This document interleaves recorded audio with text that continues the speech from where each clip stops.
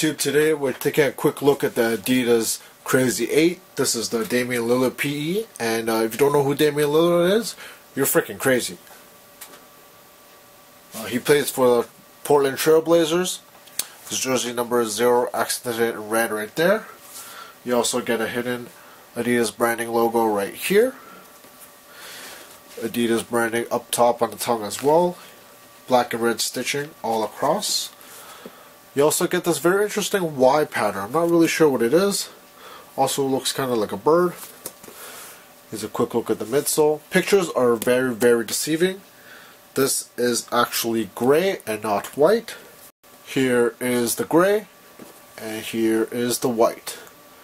Very, very big difference. When I saw these in pictures, I thought they looked really similar to the Bread 11 colorway. And I'll do a quick comparison in the on-feet section of the video. Here's another quick look. Nothing much to it, just a simple black and red colorway.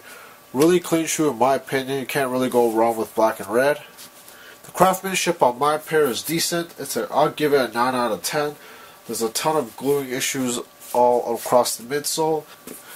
Here's a quick look at the midsole again. Seems like they have a ton of trouble making the Crazy 8 outsole for some reason.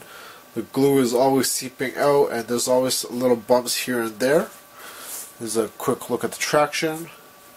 Bottoms are really, really nice in my opinion. It looks very vibrant on camera, and that's exactly how it looks like.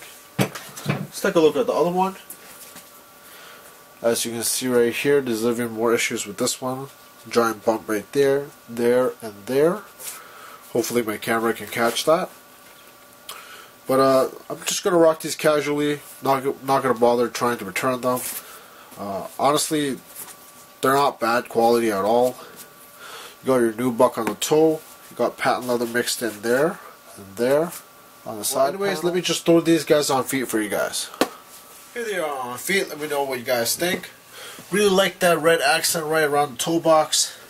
Also, it's really similar to the Bread 11, which I really love, just because I love this shoe so much. Here's a quick look. Of course, you got your black toe box, red toes. You got some red up here, similar to the middle right there. Biggest difference, of course, you got your white midsole here and gray midsole there. Really clean shoe, you can't really go wrong with black and red. Look at the back, just really nice. Here's a quick look at the back as well. But my video is pretty much coming to an end. Hope you guys enjoyed it. And if you did, give me a thumbs up. And I'll catch you guys later. Peace.